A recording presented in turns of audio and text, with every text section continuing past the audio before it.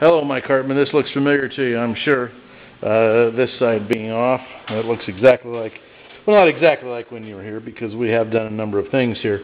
We have cut all the rod out of this member and also the transom bow member. You will see that we actually added a layer here. This is built out of 2 layers to start with. So, and that's how they got the bend.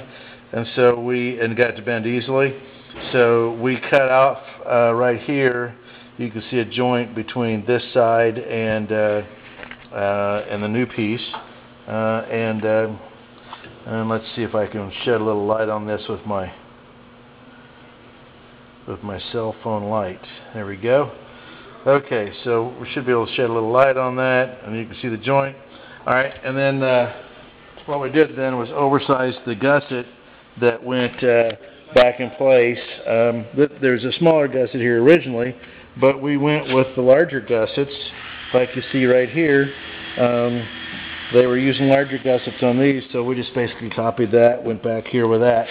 And now, of course, you see the entire transom removed.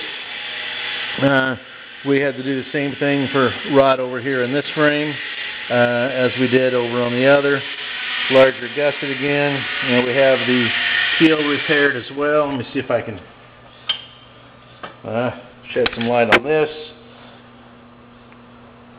Okay. Keel is repaired, all the rods removed from the keel, and we've got a new stack up of wood back here. So that's all repaired, that rod's gone. Like I mentioned, the treatment on the other side was the larger gusset with the same thing here. As you recall, this plywood panel that was right here, we had some rot right at the very top, right back there at the corner. And then guess what? We found rot up here as well. And on the structure also up here. So you can see the repair we made back here.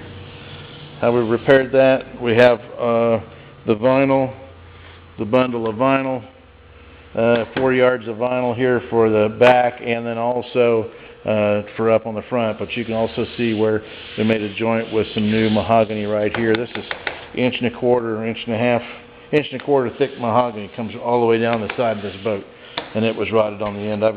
I can show you that piece that we took out.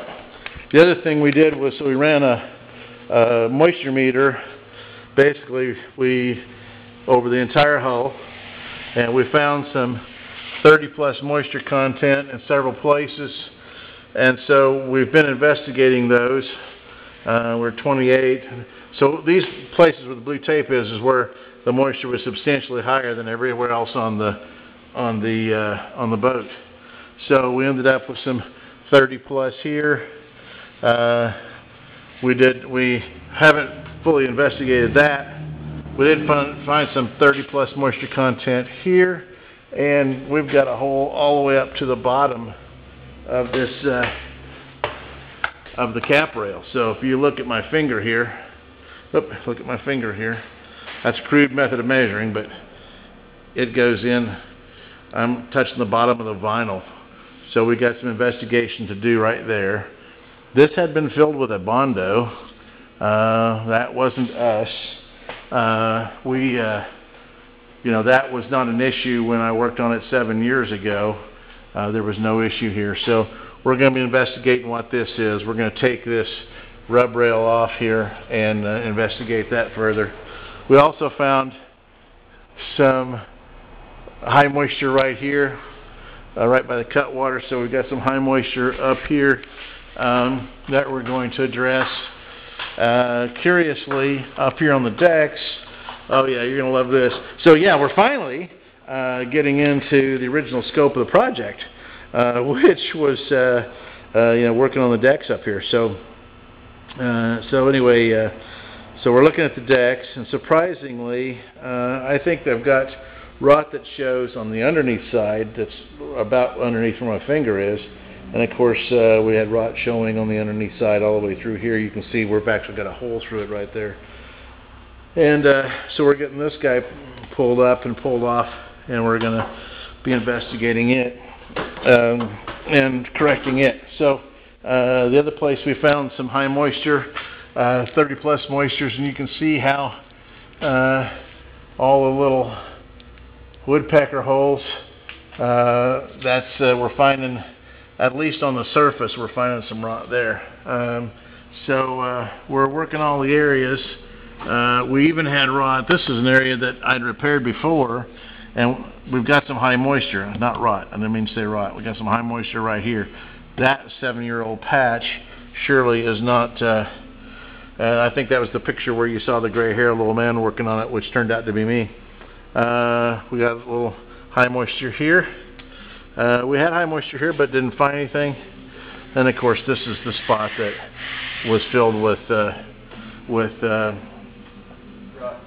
rot and filled with epoxy when we first got the boat. So, at any rate, that's the progress. I know Jariah is now moving ahead with the upholstery. So let's see what else is new. That's about it. We're waiting to put these parts on right here until we get the plywood. It's going to be a little easier to put the plywood on and be able to cut it smooth with this frame right here, and then we'll bring the side panels over the side of the plywood. So it's just going to save us a little bit of time to do it that way. So that's your video update for the week of, what is the week of this? This is the 9th, so 8th, week of October 7th. Thank you, sir. Bye. Oh, and you can see a little woodpecker working right here. We got some rot right here, but that's all seems to be on the surface. So, at any rate, just wanted to fill you in, and we'll talk to you soon. Bye.